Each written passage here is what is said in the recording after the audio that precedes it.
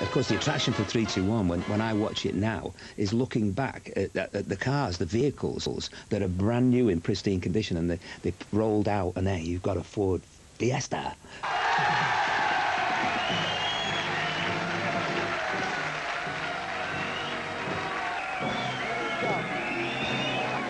Bang, and it's great.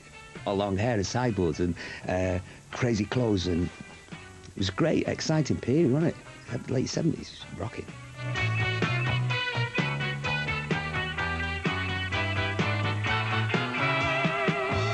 Just look at that. Come on with me. Hold my hand. You gotta let it loose. Now look at that. That's in fact operable right now. I'm shooting you. There's the zoom out and the zoom in. Marvellous thing. It's talking as well, of course. There's the microphone as well. Adjustable double bed.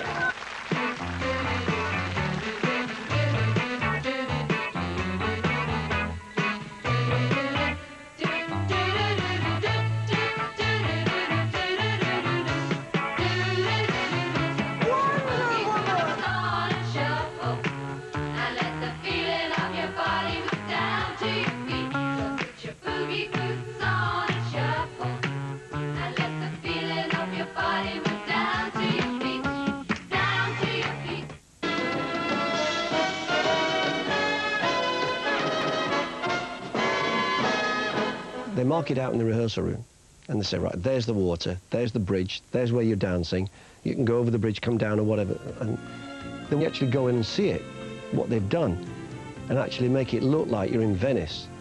It was just amazing. The moonbeams glisten, and the stars are watching. The set designers, they make or break, really, what 321 was about. And every week was totally different.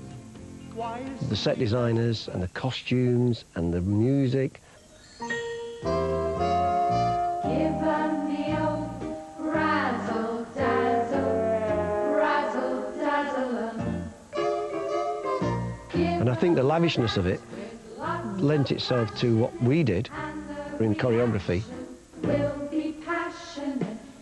what the costumes did, what Ted did, what every single person changed every week. How can they see with sequins in their eyes? We never bothered about money. I mean, we never ever told that you can't afford this. It was a good show, and we just went ahead. We wanted an elaborate set. We got an elaborate set. Disgusting, razzle dazzle, and they'll make you a star.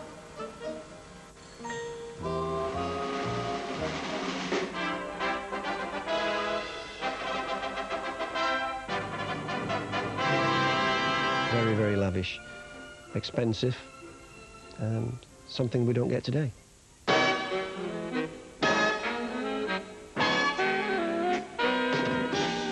There we are, sir. There is a MacGuffin. A what? This is a hat, but you're going to call it a MacGuffin? That is a MacGuffin, and that is a MacGuffin, and that is a MacGuffin. I'll take your word for it. I used to have to come up and say, and this is your MacGuffin, and explain this thing, and I had no idea. It was being rude. Yes. We didn't know what the MacGuffin was. I had no idea what I was talking about. Now then, what are you leaving for the MacGuffin? Tit for? Oh, your tit for tat. Yes. Your pith helmet. Yes, my pith helmet. And you have, yes, I said that right. Yes. And you have a rhyme? Yes, I do. This prize is sort of unusual. You can move it for pleasure or sport. When you wind up inside, it'll give you a ride without visible means of support. Ah, there you are. Thank you very much indeed. Thank you. Big smile for Ted, and off you go, and you go, what does that mean? I've got no idea. MacGuffins were like clues that you'd bring in. I'd come on as Kirk Douglas or Peter Falk doing Columbo, and I'd bring something out of that sketch. There's one final thing I'd like to leave you. I'm going to leave you this. Oh. Heavy smoker. Put it on the table, and then you'd read a rhyme that had nothing to do with anything, and nobody could understand what the clues were, but there was a very deep hidden meaning within the clues, and you read the question out, and then the couple have to make a selection as to which they're going to lose. So, the toy bunny brought in by Cheryl, of course, and the spur, which was brought in by Pete Aitken. Which one of those would you like to hear again? Which one? Bunny? Just one more? It's up to you. Yeah. You You hear the bunny again? Right, OK. Cheryl said if you win this prize, we'll be the best of friends, but stick to 30 round the bends. It's a greyhound. Oh, it really is it? He's so sure it's great. I know. And he loves it too. He loves greyhound racing, Yes. isn't he? What are you going to do then, David? Which one's going? Definitely the toy bunny? Yeah. Hooray! OK. Cheryl Murray's toy bunny said if you win this prize, we'll be the best of friends, but stick to 30 round the bends. Now then, the clue, of course, was a toy bunny, and who or what is a man's best friend? A dog. Right, yeah. Now, what kind of dog would chase a bunny round bends? You're absolutely right. Your very own greyhound.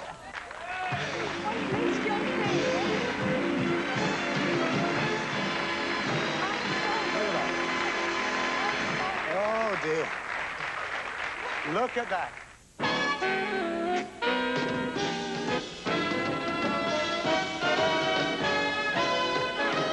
Thank you very much indeed. And Patsy, who are our third couple tonight? Well, my couple are Gary Waters and his fiancée, Suzanne Bainin, who come from the Wirral in Merseyside. Well, my mum saw an advert in the local newspaper that said that Yorkshire Television required young couples for a TV quiz show. So we applied, and then we were accepted. And we didn't know anything about the show because it was brand new, so it's never been on before. Whisked into a dressing room, made up, and then out on the set. Ladies and gentlemen, Ted Rogers. That's when the shock happened of realising that it was actually filmed in front of a live studio. Thank you very much indeed. That's when the nerves really took a hold. There wasn't the awareness of being a contestant on television, which is around now. We were doing really well. In fact, we were probably in the lead then. Yeah. And then came the ever memorable question. We want the names of countries on the mainland of South America, all right? So countries on the mainland of South America, and I will start you with Paraguay. Paraguay. Mozambique. I thought he'd said South Africa, and the memorable answer was Mozambique, which was obviously totally wrong. That's in Africa, not South America. There was a tie-break question. This TV personality was born in London in 1921. He was And I remember answering, and the answer was Bruce Forsyth. 3 years he compared Sunday night at the Palladium. Bruce Forsyth? No, not Ted Rogers, Bruce Forsyth, you were right. And you picked me up in the air, yeah. And we got through to the final. Yeah, congratulations. Oh, Mark. I think it was me that gave the car away. One has to go. Which one will it be? Well, I don't know. I think the bracelet. What do you think? It's tonight's star prize, the car.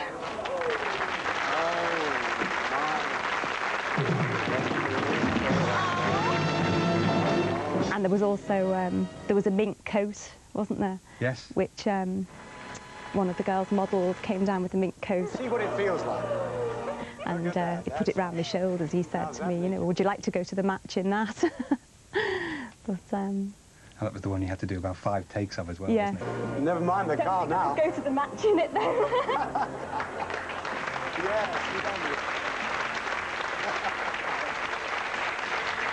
I'm sure you're right. We actually won about, as then, £1,000 worth of electrical equipment.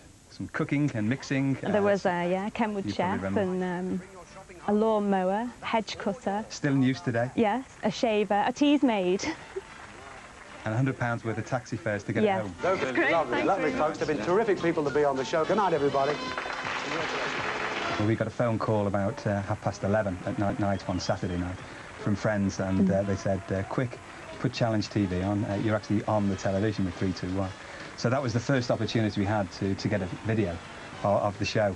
And as I said, ever since then, our daughter Jessica has been loaning it out to friends, and the long hair and the moustache and everything else in that keeps fluttering back, and the head in embarrassment. But it was, yeah, it's a good reminder anyway for us now and again. Sort of plugs in when friends come round, and we have a good laugh.